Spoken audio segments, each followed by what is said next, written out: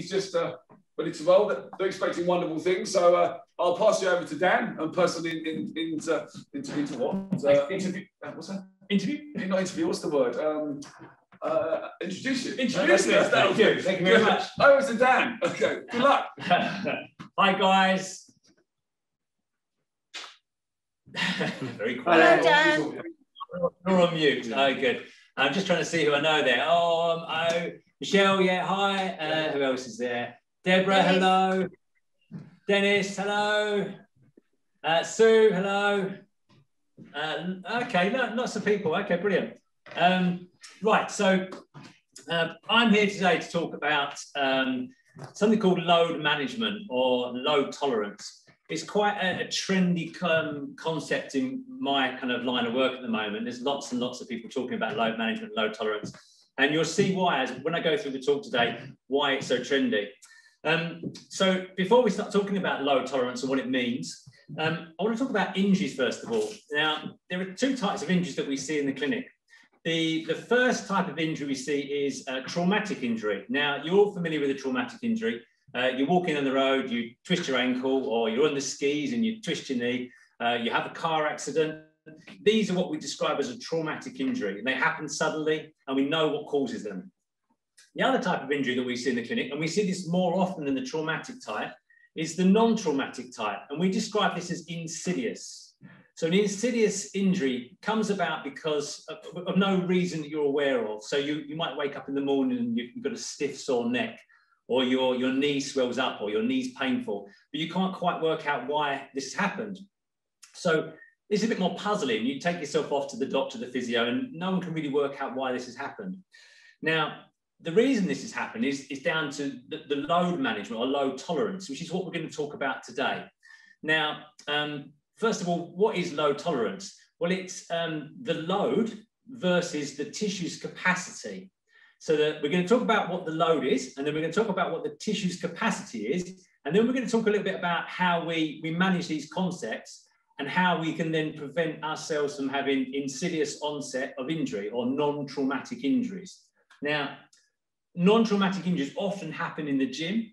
They often happen during sport, so cycling, running, walking, and they're the ones, as I say, that take you to the doctor or to me without any reason why it's come on. So let's talk about load first of all. So load is the demand that we place in our body. Now, this could be the force in terms of resistance. So the resistance that you're pulling, or the resistance that you're pushing, or the resistance you're overcoming on your bike or in the swimming pool. Now, this is in relation to the duration of the load. So we can talk about how long you're loading for, how much time you're running, how much time you're cycling, how long you're holding the weight up there, how many repetitions you're doing over a given amount of time. And then we can also talk about the distance, so how far you're cycling and running. Finally, load is determined by frequency. So we can talk about the amount of repetitions that you're doing with a particular exercise, or how many sets you're doing with that particular exercise. So we talk about 3 sets of 15, or in running, we might talk about running 6 laps of a field, or in cycling, it might be interval training that we're doing. And then finally, we talk about frequency in terms of per week. So our load is really determined by those 3 things: force, resistance, time duration, and then frequency of exercise. Now, we're going to park that concept for a moment, and we're going to talk about tissue capacity.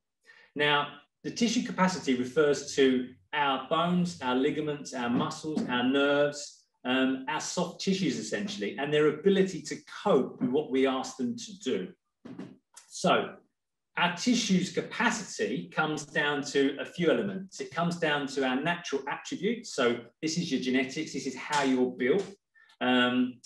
It comes down to your biomechanics. Now, this is how we move. So how does one person move compared to another? Now, you probably all think we move the same, but we don't. In fact, a good friend of mine is a forensic podiatrist. And what a forensic podiatrist does is he studies videos of people walking and running, normally running, and he stands up in court and he says, from the video footage I've seen in the CCTV, I can say that this person in the dock is this particular person because of the way he is moving, because of the way his foot is being placed on the ground, how his arm is swinging.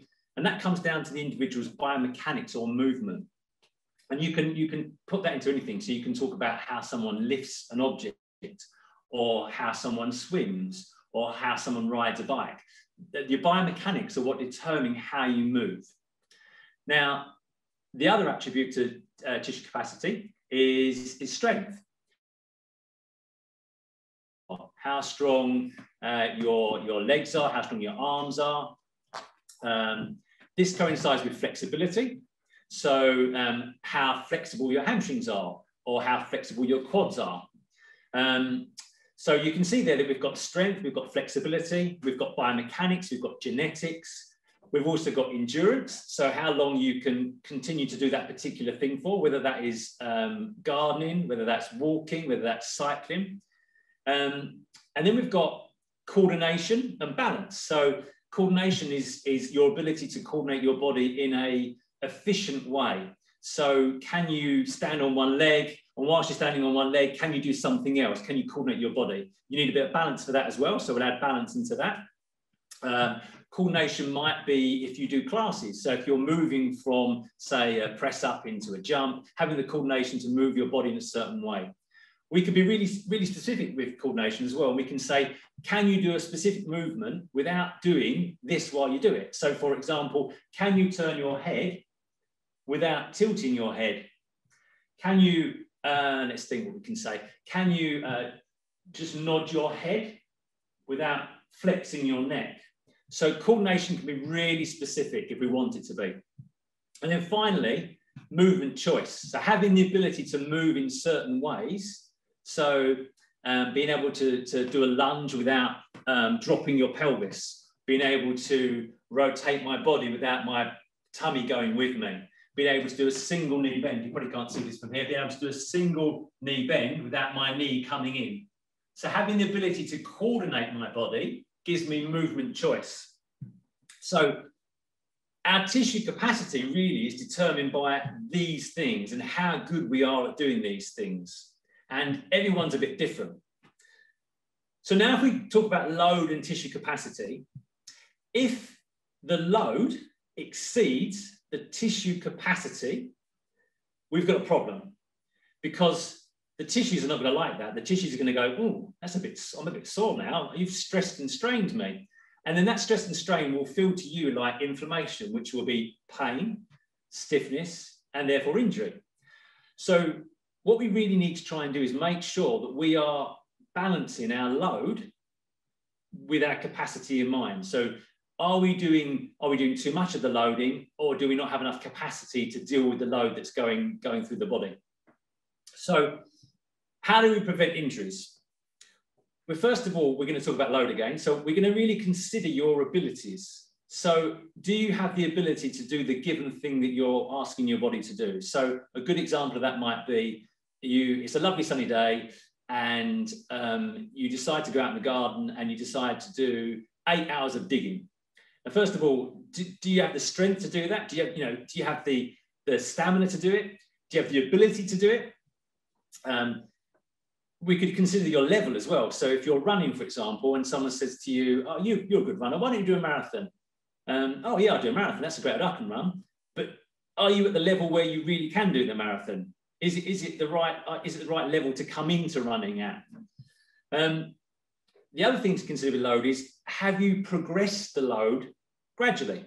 So we use a rule called the 10% rule, which is if you're doing a sport or exercise or an activity that requires loading on your body, you need to be thinking about increasing the load by 10% per week. So sometimes the runners that come to us, they're increasing by 25% per week because they feel really good.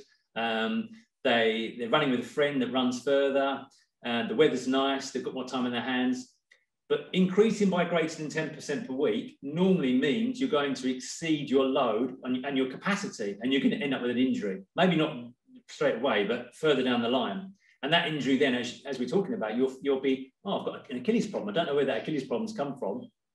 And it's really because you've exceeded the tissue's capacity, or you've or you've loaded too much. And it doesn't happen straight away. It'll often happen later on when you're least expecting it and the running's going really well. Okay, other things to consider with loading is rest. Now, resting during the activity, so making sure you give your muscles and your tissues enough time to rest, to recover, so you can do the same activity again, whether that's lifting weights, running, cycling, DIY, gardening. So as the weather gets nice, I'm going to keep referring to gardening because I know a lot of you probably do some gardening. Or that are breaking the day down and having a rest every 40 minutes or so, giving the tissues time to recover and then carrying on again. And then rest and recovery after the activity as well. So if you cycle, for example, if you go out for a 2-hour bike ride on Sunday, maybe take the Monday off and recover before you go out again and do another one. In fact, my watch, it's one of these smart sport watches. It tells me after a certain activity how long I need to recover for before I can do another activity. So if I go on a particularly long bike ride, it will say you need 36 hours of recovery before you do another. So that the capacity that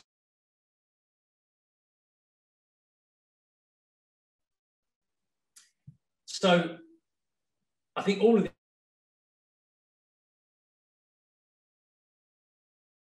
You keep freezing. I don't know if you know it, you're frozen. Can you hear me? Freezing, Dan. Hello. Cool. Time on a and it would.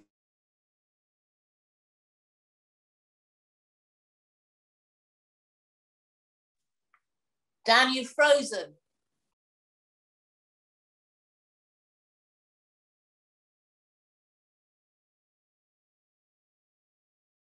We can talk about weight and we can talk about reps, but as long as it's planned, we know that they're not going to come unstuck and they're not going to get symptoms that are insidious that they don't expect to get. So that kind of covers the load. Just going back to the capacity, how do we improve our capacity? How do we improve our tissue's capacity to deal with the load so we don't exceed the capacity? So the first thing is strength and conditioning. So we talked about strength and flexibility and endurance. So by doing exercises to strengthen the muscles, so for example, a runner or a cyclist, by strengthening the quads and the glutes, it's going to give those tissues a better capacity to cope with the load and the demand that is being placed on the body. Now, you could apply this to anything. You could apply it to gardening again. You know, going out in the garden in April, if you haven't done much physical activity over the winter months, then there's a good chance that your back isn't going to be as strong as it was back in, say, September, when it's had 4 or 5 months of time to strengthen up. So going into the garden and digging over the garden at Easter, or going and mowing a massive lawn in one go and taking 3 hours to do it, there's a good chance your tissues won't be ready for that. So what we could maybe do over a period of time is just keep the muscles strong. Keep doing exercises that make those muscles stay strong in tip-top condition so that you can do the task or the activity that you want to do. So that's strength and conditioning. That's a big thing in our field. There's actually strength and conditioning coaches that work with physios in some clinics. But here we're quite fortunate. We've got the gym, we've got the staff here. We can feed into the staff and say to the staff, can you work on this person's glute or can you work on this person's abdominals, because they need that to be stronger to do the things they want to do. Variation of movement or task is important as well for tissues capacities. So not doing the same thing over and over again. For runners, I'll say to them, run different surfaces, run through the forest, run the tarmac, run the grass, run uphill, run downhill, run on canvas this way, canvas that way, because what you want to do is expose the tissues to lots of variance, because variance is good for the body.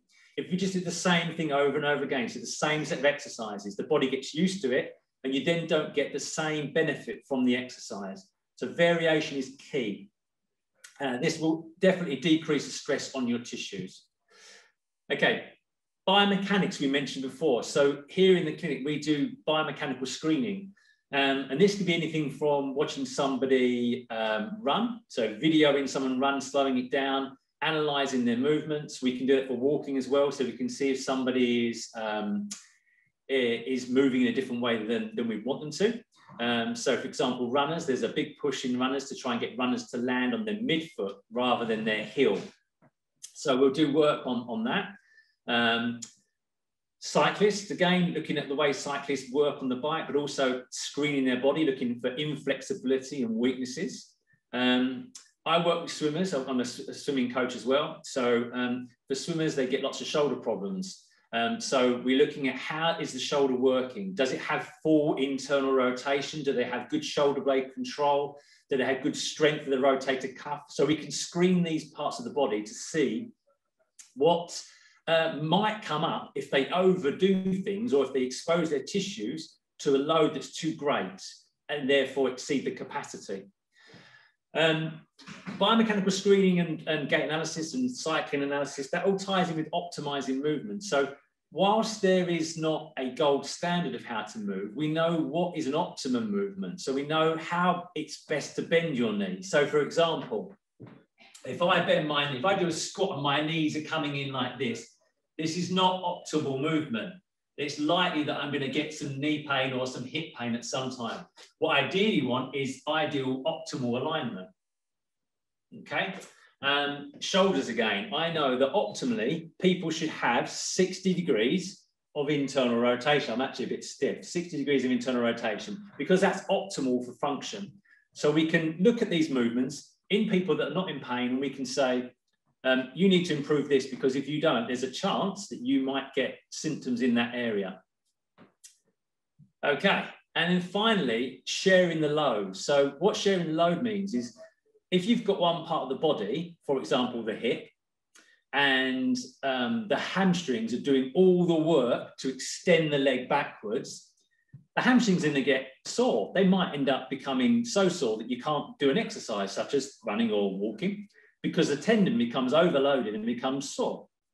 Now, if we share that load, so if we ask the muscles above and below to do a bit more, in this case, the glute, so if we get the glute working better, the hamstring doesn't have to work so hard, and therefore the load is shared and the tissue capacity is not exceeded and the hamstring is happy and doesn't get painful and sore.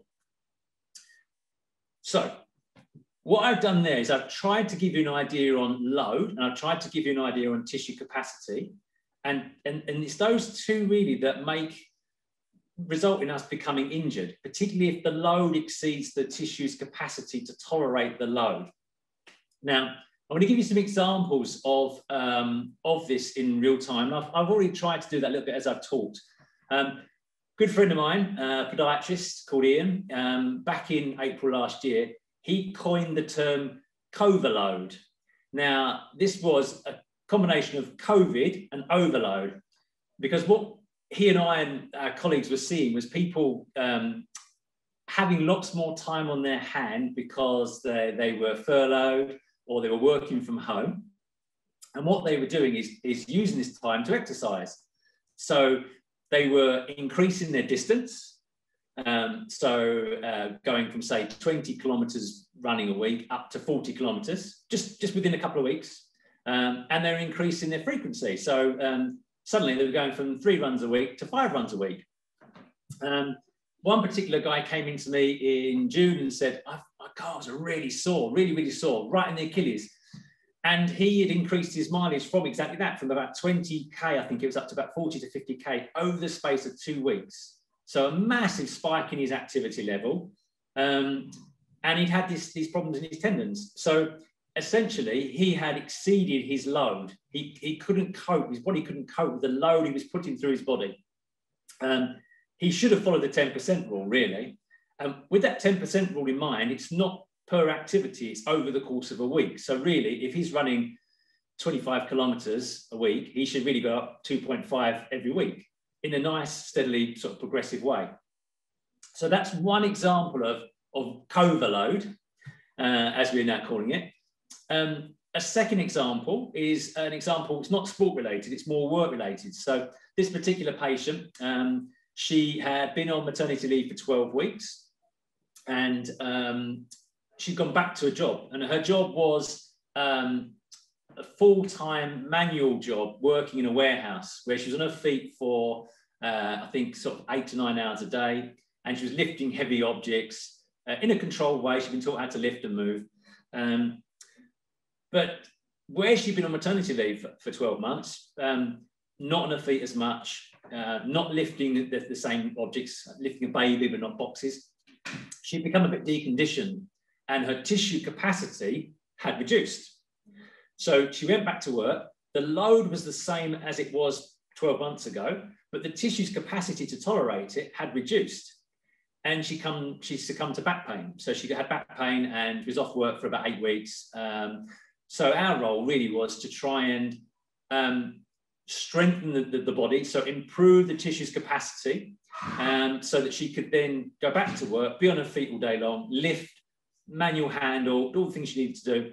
And when she went back, she was better prepared the second time round, and her back pain was okay. So she didn't get back pain again. But the point there is that her capacity had exceeded.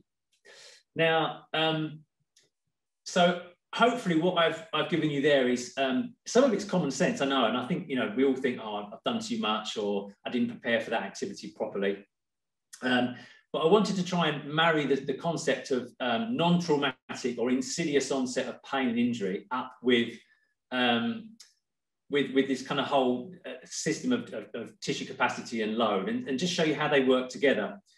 So I think if any of you are getting aches and pains, what you need to be thinking about is, what have I been doing the previous weeks and days leading up to my onset of pain? Have I changed something I've done? Have I changed an activity? Have I done too much? Have I exceeded my load? Have I not rested enough? Have I changed the way I exercise? It doesn't have to be straight away. It could have been 4 to 6 weeks beforehand, and it's just built up very slowly. Were you up to the task? So were you up to the job that you asked your body to do? So the gardening is a big one at the moment. Have you gone in the garden and just done far too much for your body to cope with? Did you not give it enough rest and recovery? And finally, did you exceed your load tolerance? So did you just do too much again? So that's kind of my talk done today. Does anyone have any comments? Now, Keith's not around to actually unmute you all. So if you have questions for me, do you want to unmute yourself and then fire the question at me?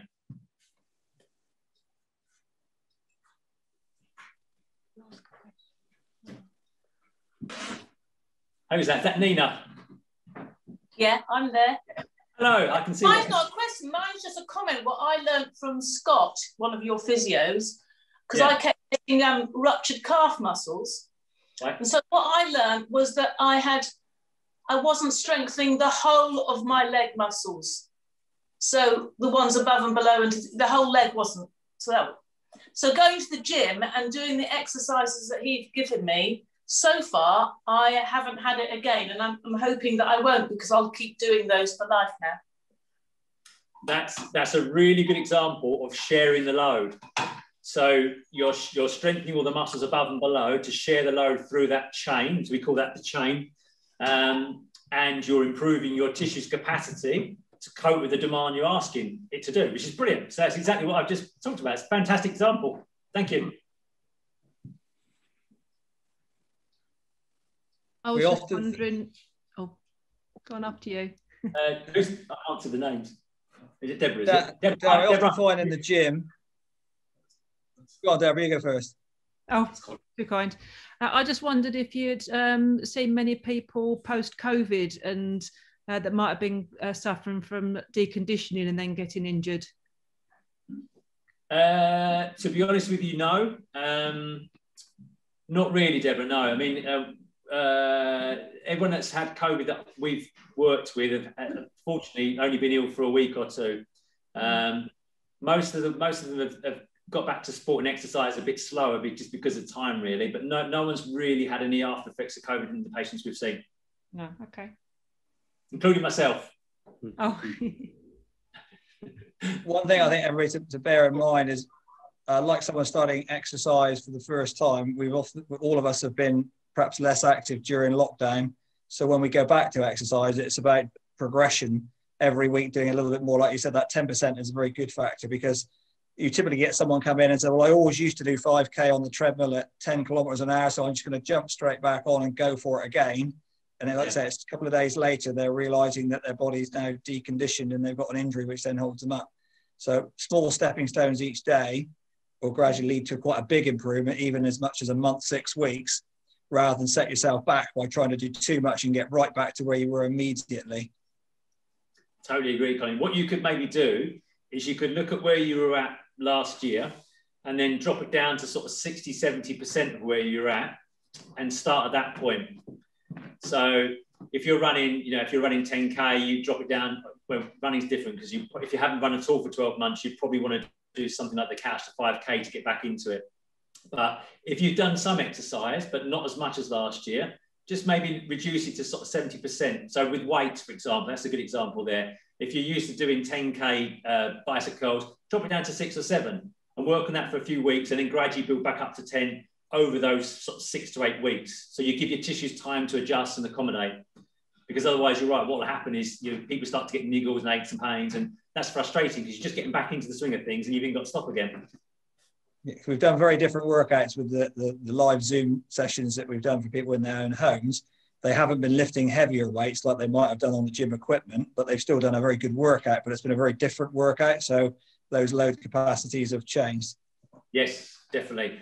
And I think that what's good about what you've been doing is the variance has been different. So, and I think that, you know, it's great because it's kept your body conditioned, but mainly for the things you've been doing. So if you're coming back into a gym environment and you then start to throw weights around, that's where things could come unstuck a little bit. So, but I think it's good that you've all kept going because it's giving you that base to then spring forward from.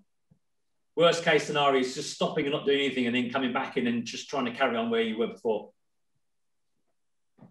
Dan, if you have a joint condition such as arthritis, how do you know if you are overloading the joints?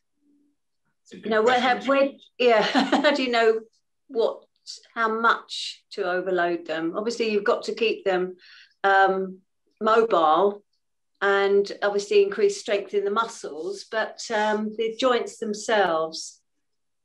I think the first thing to say about that is that if you've got arthritis, contrary to the old belief that you shouldn't do exercise for it, exercise is the best thing for it. Exercise strengthens the muscles around the joint, supports the joint. You also get long-term changes within the actual bone structure and the cartilage, that they actually get harder and stronger. So what we know from runners that do lots of long-distance running, their bone structure, their cartilage, and even their ligaments are thicker and stronger than the next person.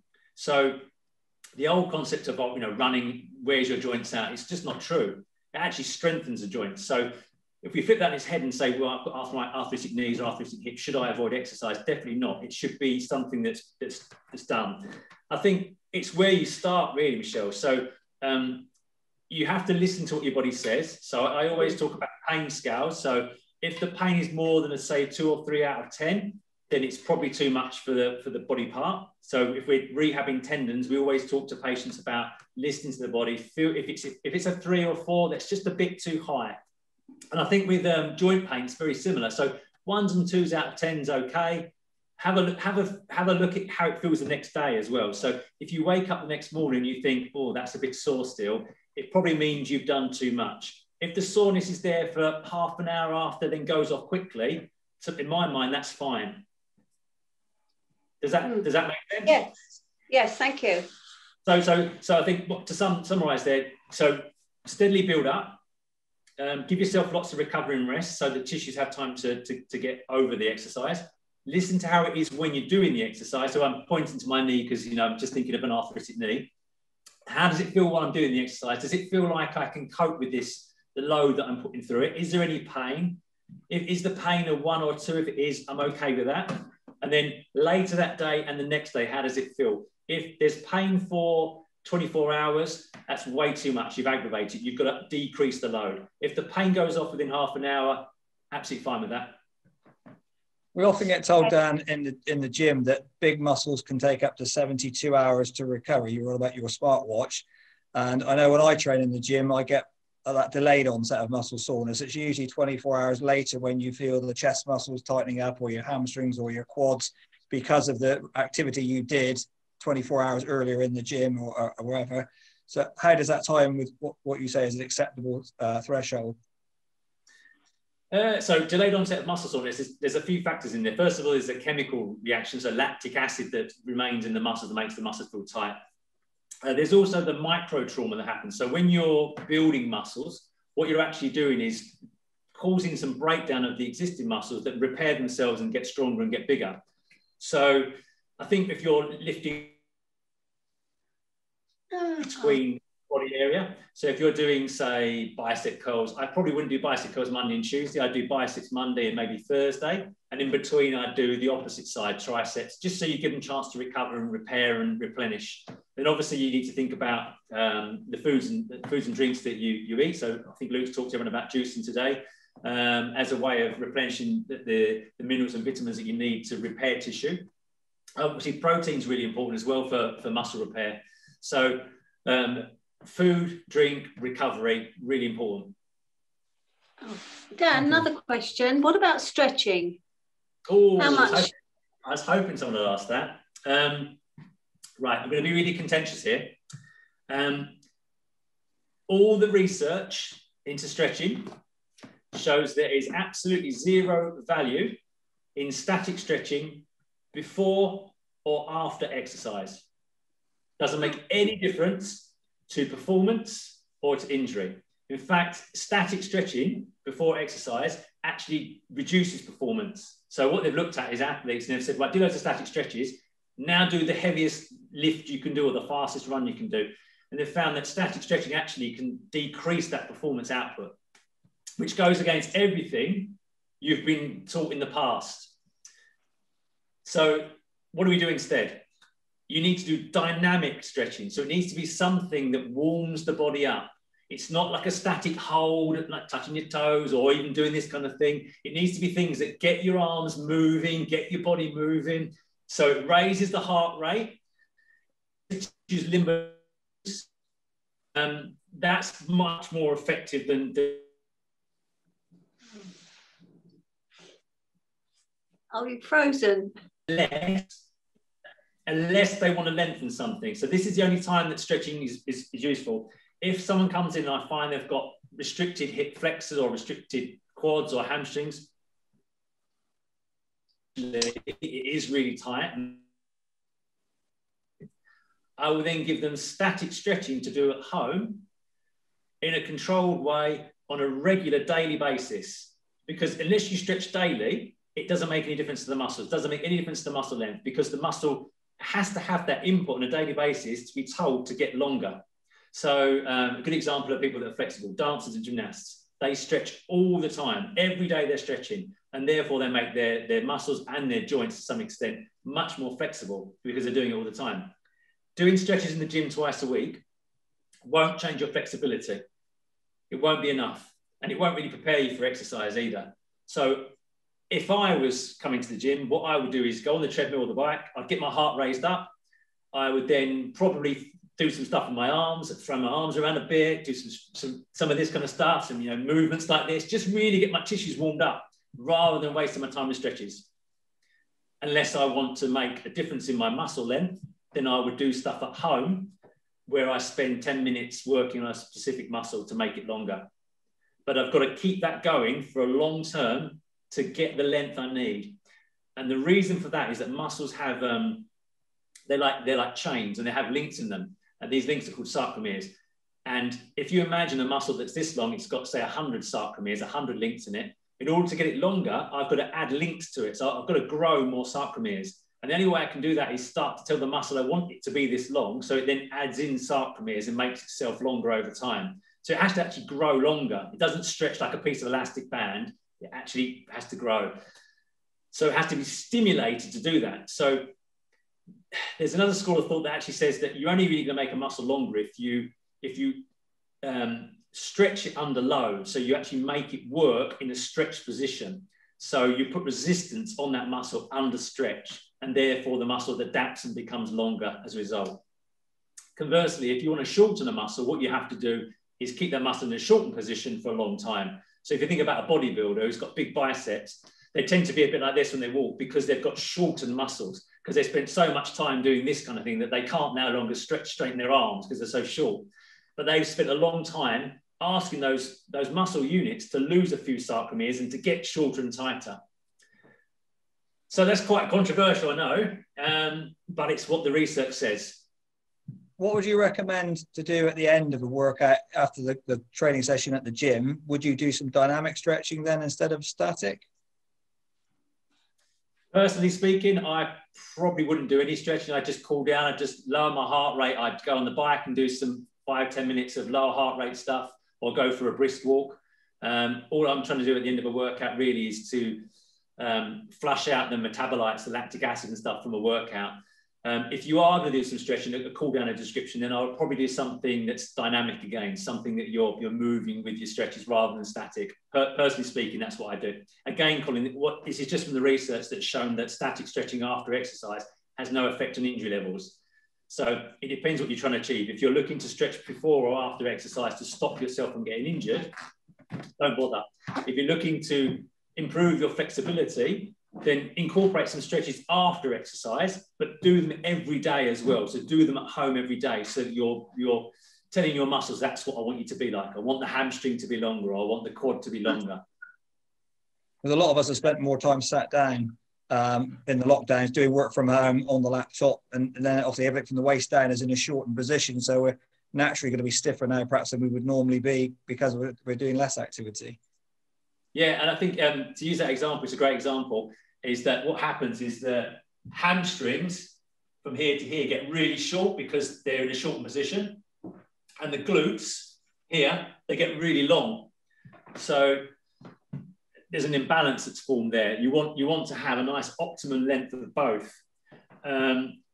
Triathletes that are traditionally cyclists have problems when they transition from just cycling to triathlons because they're used to sitting on a bike with their glutes functioning here. Okay, but when they then want to run, they want their glutes want to function here, so that last part. And what you often find is their glutes are strong here, but poor here. So they start to get problems in their hamstrings, start to get problems in their back, because their glutes just can't work in this new position that they're asking it to work in.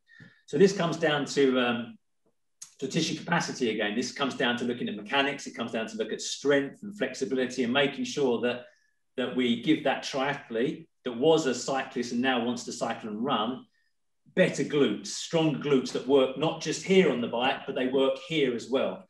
And there are other examples that you could use in sort of other sports, but that's the best one that I tend to use.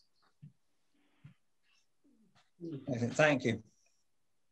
Hi, Sue.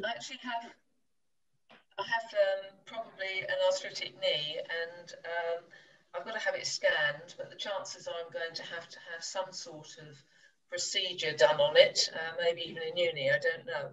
But it's already in a sort of 20% bent position, so therefore I can't stretch my my calf muscle properly up to the top. I can only do the lower calf and also my hamstrings. So will I ever get my legs straight again, whatever I have done? Is it possible to do that? And should I be doing something now? Good question again. So what you've got is called a fixed flexion deformity. And what happens is where the knee becomes arthritic and it starts to stiffen up, you start to lose elasticity in the connective tissue, so the fascia that surrounds it and the capsule that surrounds the joint. And the problem with this is when they replace the knee, they put you a lovely new joint in that's nice and shiny and has not got any arthritis, but they can't change the length of the soft tissue around the joint. It's adapted to that sort of that length and that tension. So the first thing is you need to try and work really, really, really hard to try and make that or keep that as mobile as you can, because you don't want it to get any worse, because the worse it gets, the poorer the outcome after your knee surgery. So I would be doing lots of stuff like knee hangs. So you've got your foot on something and you let your knee hang down just to try and stretch the tissue as much as you can. And then when you do have your knee replacement, you have to work really, really hard again to try and get as much movement out of that knee as you can.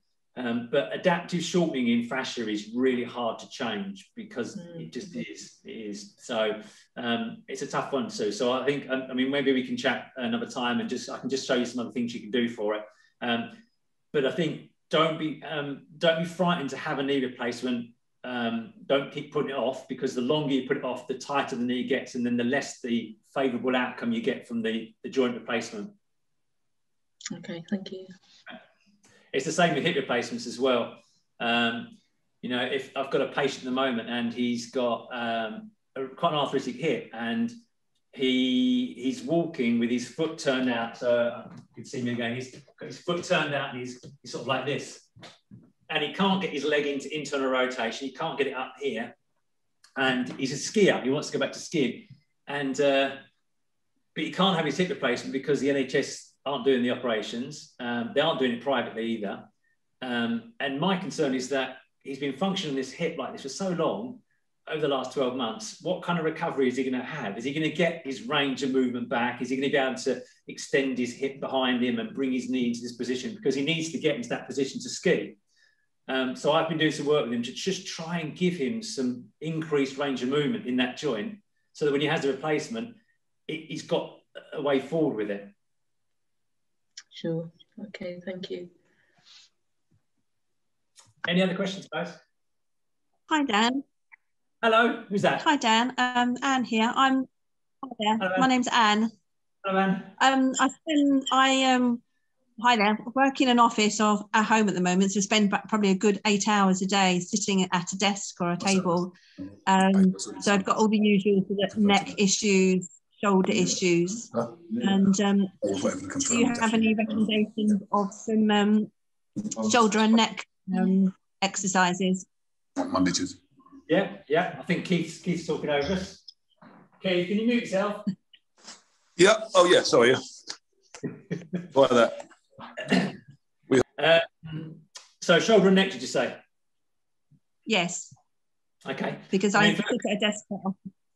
The first thing is, what's the desk like? So when someone comes into us, you can do all the exercises, you can do all the hands-on, but if they're sitting at a workstation that's not suitable for the job they're doing, then they're going to have problems. And so that's where I always start. So first of all, is the monitor in front? Is the monitor in front of you? Is it the right height? Is it at arm's distance? So can you touch it with your hand? Is the top of the casing here?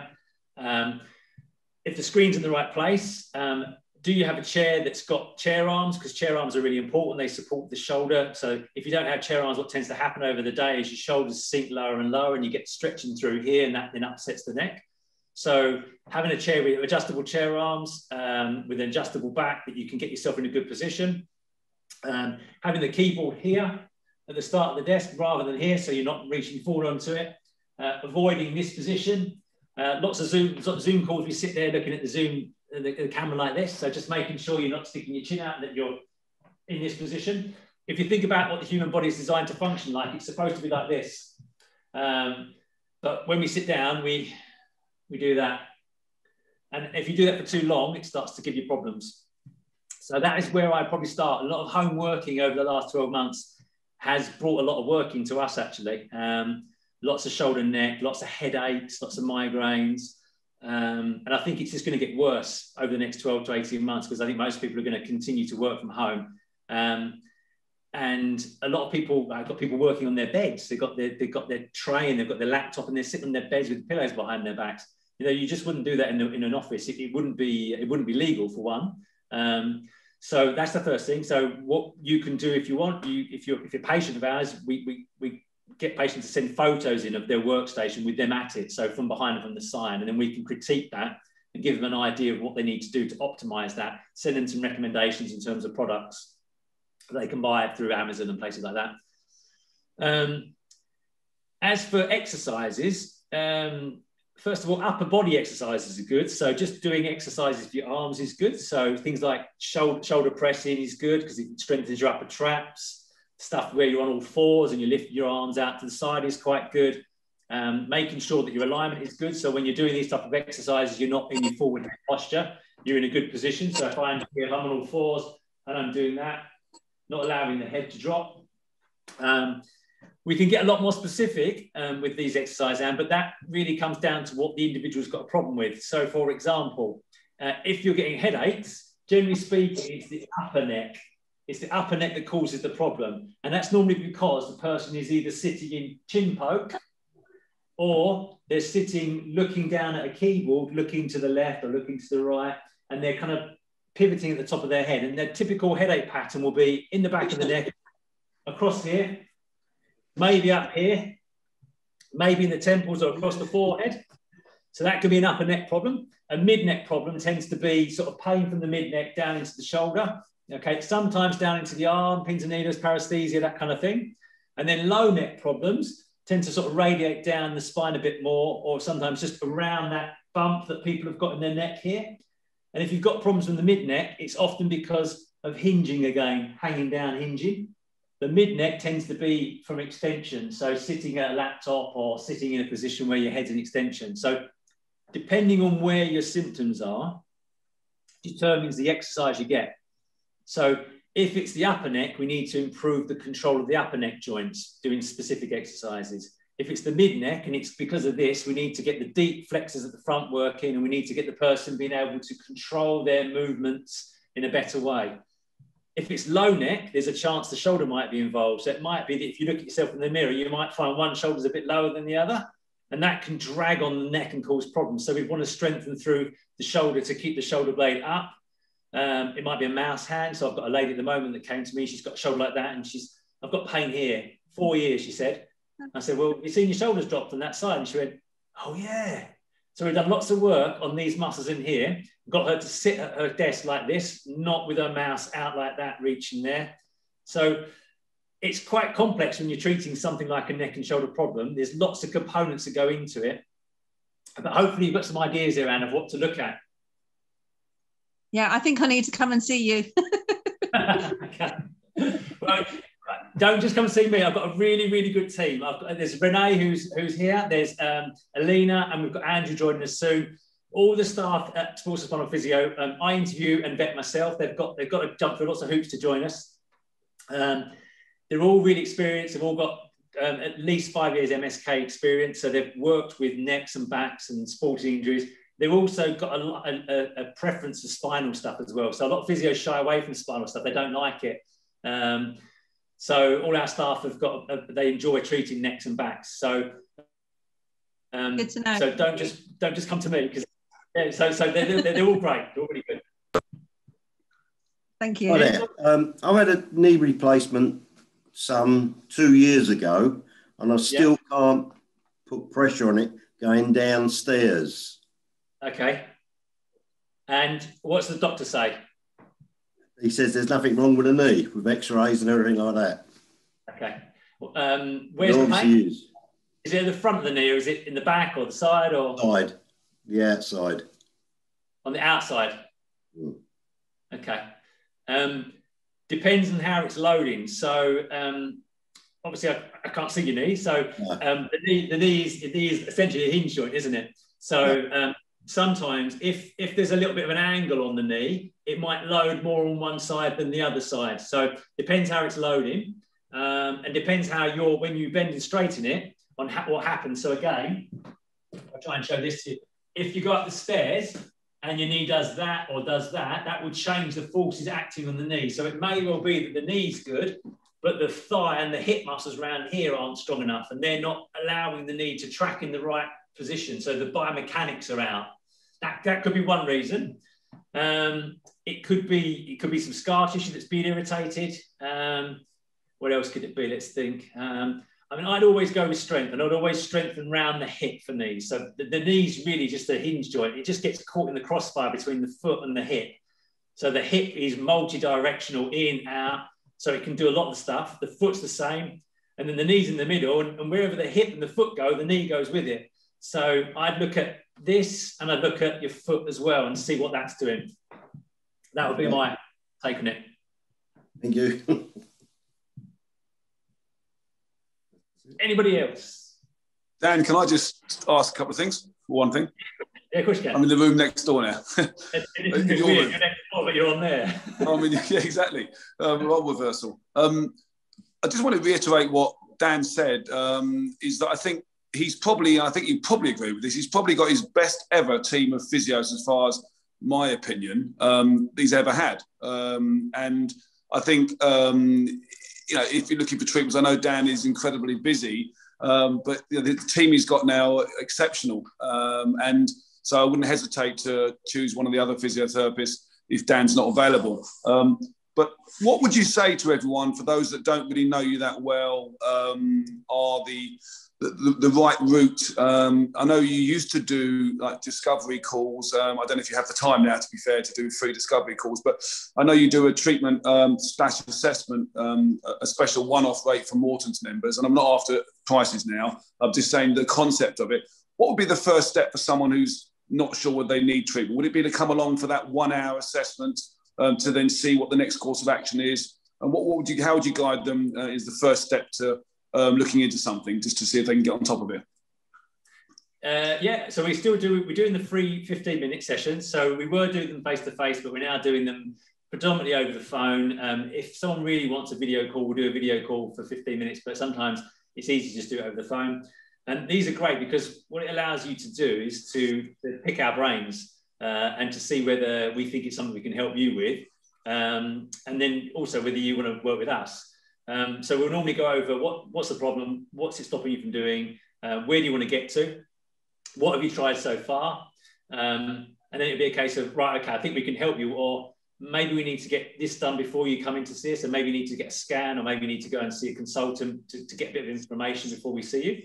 So those are the free 15-minute ones. And the best way to do that is just to book it either online or ring up the booking team that are off-site and ask them if you can book a free discovery call. And you book that with either Alina or me or Renee, but you can all do that. And then obviously this first step for us is to bring the person and assess them. So an assessment is essentially an opportunity for us to get a really clear idea on what you are aiming for. So as a patient, what's your ultimate goal? What do you want to get back to, or what do you want to be able to do that you currently can't do? What's your expectations for this session today? So what do you want to get out of today's session, which is normally a bit of a roadmap as to how you get where you need to get to. And then the assessment is really in 3 stages. It's the first bit of talking where we're asking you, where's the pain? What does it stop you doing? What have you tried? What haven't you tried? What medication you're on? What's your past medical history? What's your occupation? What's your sports, etc. Then the next bit is the examination, where we're looking to test the body part to see whether we can tell you, A, what's wrong with it, or what's the muscles like around it, what's the movement like, what's your control, your coordination like, what's your endurance of those muscles, all the things we talked about in tissue capacity.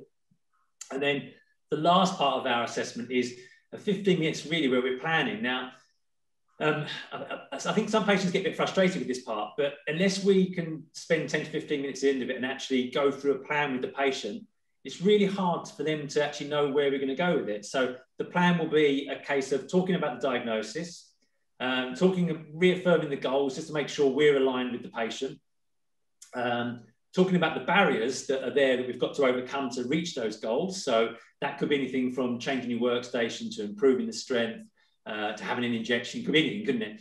And then after we've done that, we can then talk about the types of treatment we might need to do. So, strengthening, hands-on, workstation stuff again, gait analysis. And then we can talk about the phases of getting someone better. So phase 1, weeks 0 to 4, will require you to come in X amount of times because we need to do this, this, this, and this.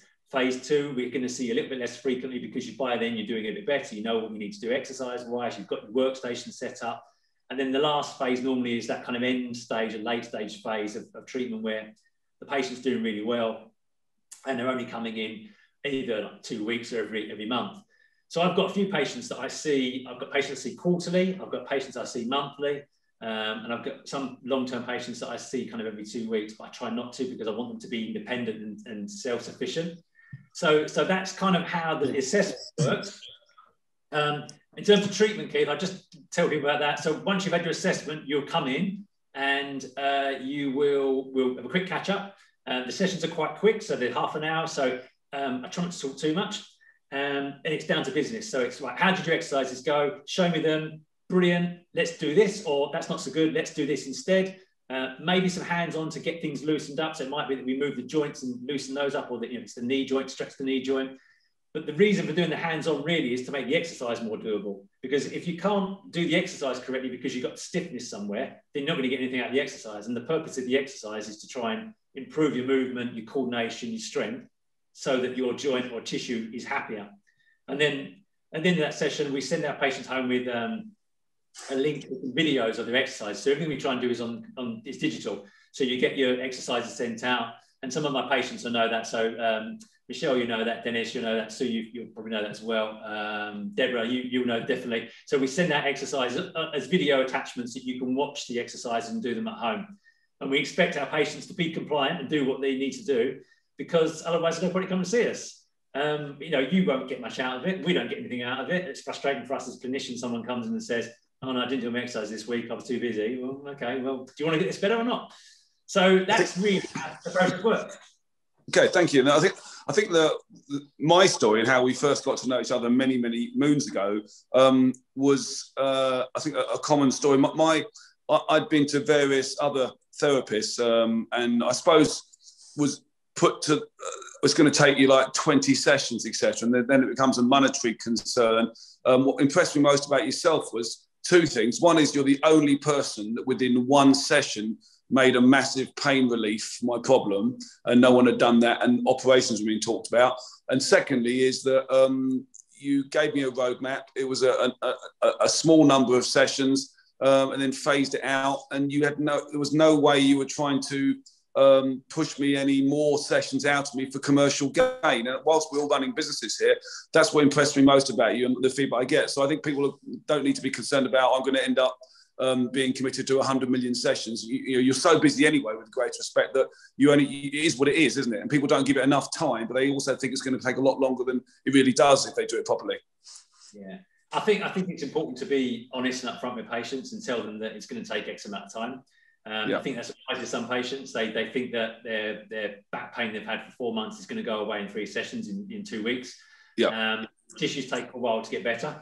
I think it's really important. One of our core values as a business is to empower. So to empower our patients with our knowledge and skills and expertise, so that they can go away and manage their own problem, help them better and stay better. Because I don't mind having patients long term, but I don't want patients long term. I want them to get better and not need me. That's the end goal. I mean, I've got a few patients. There's about a handful of patients I can think of that come in. Have been coming to see me for years, and they come in for a loosen up and a chat. To be honest with you, and that's it. I discharged someone today, and we did a video testimonial.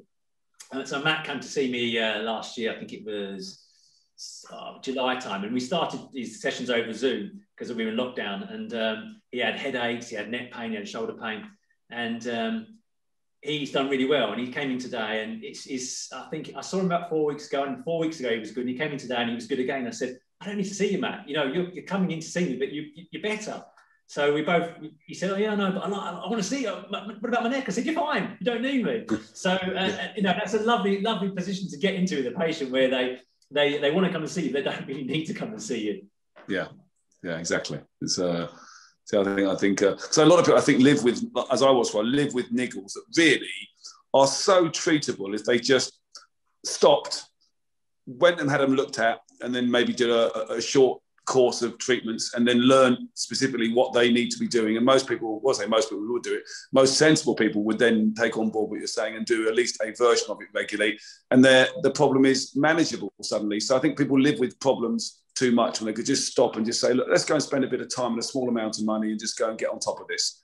And if they did, they'd be so much happier. I agree. Michelle, did you want to say something? I did actually.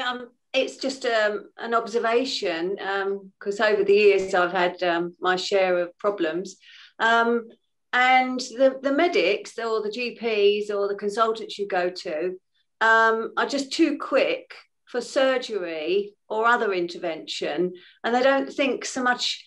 I've had to actually particularly ask, well, what about a physio? You can try it, but it doesn't seem to be like the lady that was talking about her knee.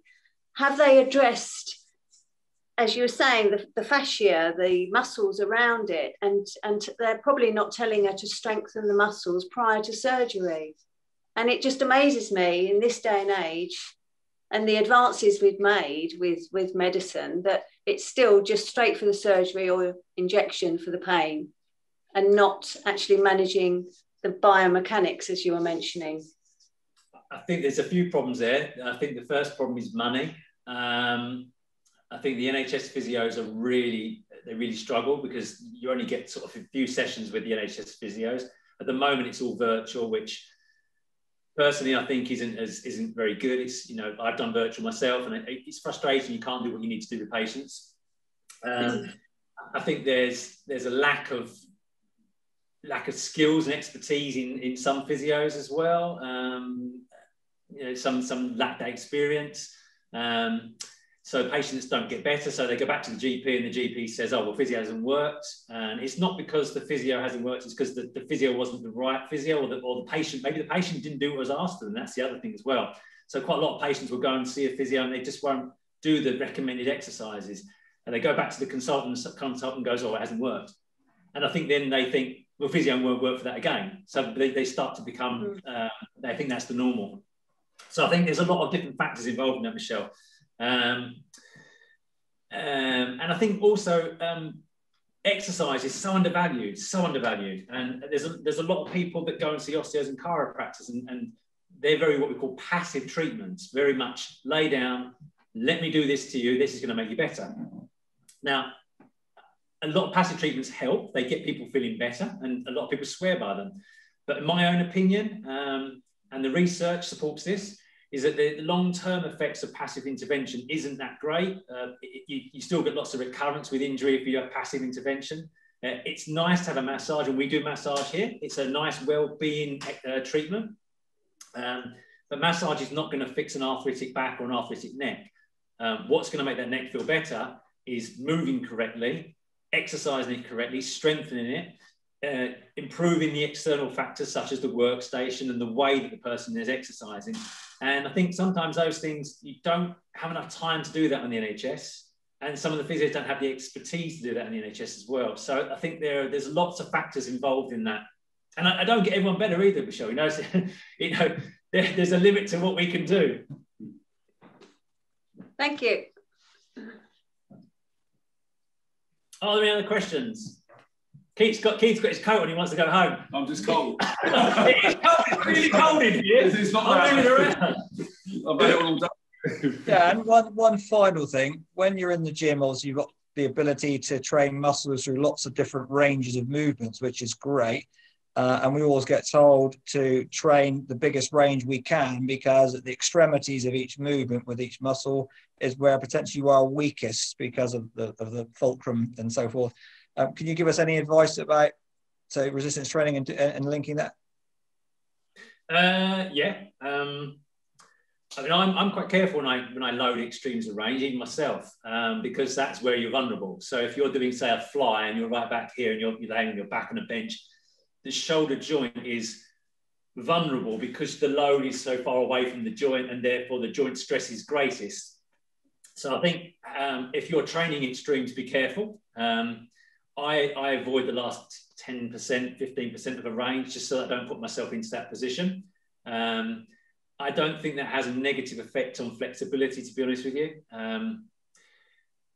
If you're going to train into range, build up slowly. Don't go mad. So again, a nice example today, I've got a guy with shoulder pain. I've been treating him for about 5 months with his shoulder pain. He's had it for 4 years.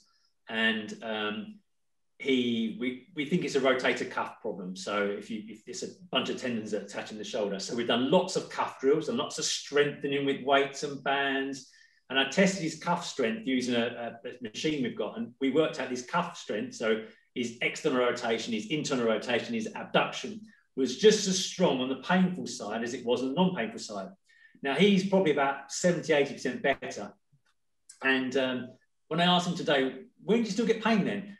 He said, well, it's in certain positions, I feel a bit vulnerable. And I said, well, show me what you mean. And the positions was exactly that, extremes of range. So extreme here and extreme here. And because what happens in those positions is the ball and socket joint is being stretched to the front, and it's potentially irritating the tissues at the front of the shoulder joint.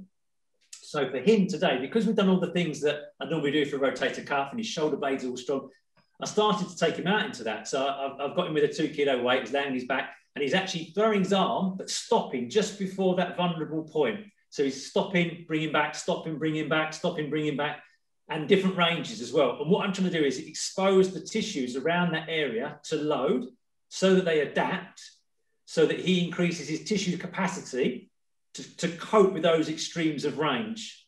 Now, you wouldn't have done that day one because he wouldn't have come back to me. And I made him too sore. But now he's got the confidence in me and he's got the confidence in the shoulder, and he knows and trusts his arm better. We can start to explore those positions where he's most vulnerable and where his pain is, and hopefully get some adaptation. And in hopefully 6 weeks' time, I'd like to think that he can do that, throw his arm back into those positions, and actually it'd be pain-free because he's developed that new tissue capacity. So I don't think that answers, Colin, but hopefully that gives you a rough idea where I'm thinking of. People say you only get strength gains in the range in which you train, but maybe that's not true. So you don't need to go to the extremity of that range in order for the muscle to be strong. I just think if you're in a squat and lifting, if you don't get squatting down low enough, then when you're right down there, you're very weak. And until you get to that little bit further up, you're not going to have the strength to kick in and lift that weight. Yeah, totally agree with that. Totally agree. So if you want to be able to do a task, you're going to get, say for example, the squat is a good example.